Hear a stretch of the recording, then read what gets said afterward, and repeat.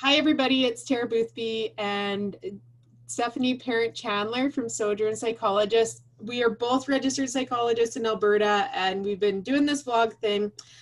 So we're talking about co-regulation, and as moms of young children, but actually moms who have been working with children and teens who have significant partners in our lives that we are in quarantine lockdown with, we were shooting off some ideas about how we're co-regulating with our kids and some of the things we see working with older children and teens as well as partners. So we thought we'd just fire back and forth. So one of the things that both Stephanie and I see is like the importance of co-regulation at bedtime. Now, what I find is, so with my son, he wants to sit in my lap face to face and he wants to have a conversation or show me a toy. But recently what he really wants to do is he wants to run downstairs and find a toy and bring it back up. So then he's already coming in a more soothed space. I can do a mini time in and put him down. My daughter right now, she wants back tickles. She wants me to come and talk to her, tell her about her day. And that is just helping to co-regulate her, helping to slow her down, to soothe her so that she can go to sleep for me. What about you, Stephanie? Yeah, absolutely. You know, I've been noticing, so my kids have always been really good sleepers, and like my husband and I have been like kind of closeted, like really good sleeper family people, because we know not every parent gets that, but we've been really lucky with that. But my son, this has just been a really weird time, right? So like my son, I've been noticing his sleep has been off, and he's just wanted us to be in the room with him a little bit more. So what he really likes is he likes for me and him just to talk about the day, talk about what was like the best part of his day. And he really wants me to like give him like a little bit of leg massaging. So he wants me to like massage his legs a little bit. And then we have this really funny little game that we do, which is this is kind of silly. We kind of like put our mouths like closed like this, and we talk and we see if we can understand what the other person is saying. So we just do a couple little rounds of just really connecting in that. My daughter, she loves hearing songs. She loves hearing music. And so she'll lay in her bed and she just wants me to sing to her. And so I might just be on her floor singing to her, and that's just what she needs. And last night she needed me to hold her hand. So it's like, okay, that's what we're going to do. Right. And so I think I think it's just giving them that chance to really voice what they need and then just following that in that way. Exactly. I think that's so good. You know, like the power of touch and the power of conversation are very key to soothing a hot brain and co-regulation. Something that I noticed that this is like where I first learned this was really working with teens and trying to help parents parent teenagers, but it works extremely well just in marriage, especially in quarantine where sometimes we're a little sick of our person, is the idea of just shoulder to shoulder co-regulation. Yep. So sometimes having coffee side by side is just something that we can do to ease into each other's energy. And there isn't, anytime we're touching, there's some oxytocin action going on, which is always good to remind our brains that this is my person to co-regulate off of. So that's marital tip, and also with teens or any kids, really.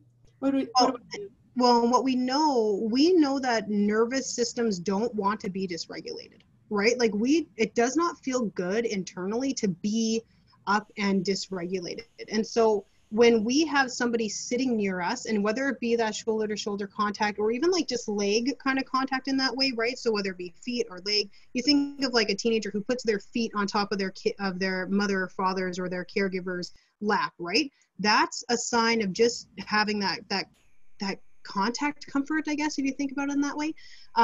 But when a nervous system sees another nervous system that is calm and regulated, it begins to naturally match that. That's just this like scientific cool thing that happens, right? So I think having that touch, and especially with teens, right? Feet in the lap or head in the lap or like just kind of head on a shoulder, that's the kind of stuff we use it, right? We don't need to have anything more. Maybe that's what they need in that moment.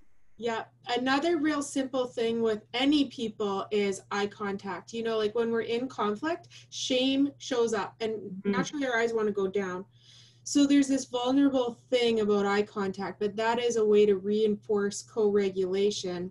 Another really simple thing, and I actually got this from the strength-based school of thought, is just honoring hellos and goodbyes.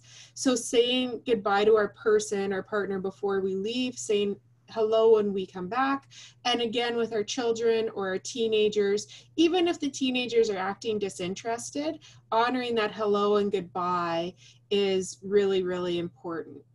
I think that routine is important, Mm-hmm. right? Because I think especially right now when things are so out of routine and we're creating these new normal routines, I think maintaining some sort of routine is a good thing. And I think hellos and goodbyes are part of that, right? That part of that ability to, just say, this is what it feels like when, even as an adolescent, right? This is what it feels like when my parent leaves, right? This is what's going to happen. I know when they're coming back.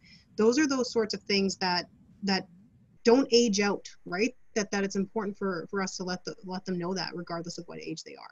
Yeah, I agree with that. They don't age out. That's a brilliant way of just noticing it.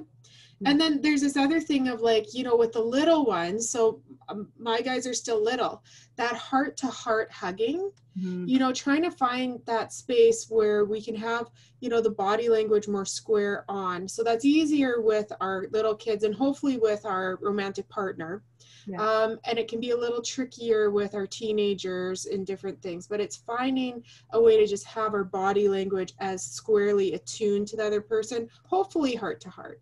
Because the heart-to-heart hug is just like the most profound co-regulation experience. Right? Yeah, the warm fuzzy that just gets that when it's, I have young kids as well. So when the arms are wrapped around your neck as tight as they can go and just right there, it's a really nice feeling. And it's interesting how even if you're doing the regulating, how it also soothes your system, right? It's quite an interesting dynamic that happens there. It really is, because the idea of co-regulation is actually like for us to give to our children, but we call it co-regulation because that's how we're wired, that our nervous systems are playing into each other and noticing into each other. And that's where that like dynamic of misinterpretation or misinformation happens between parent and child or romantic partners. So absolutely. Yeah, that's awesome. These are some really good little pieces. Any other little ones that you're thinking of for you, Stephanie? The only other thing that comes to mind is that,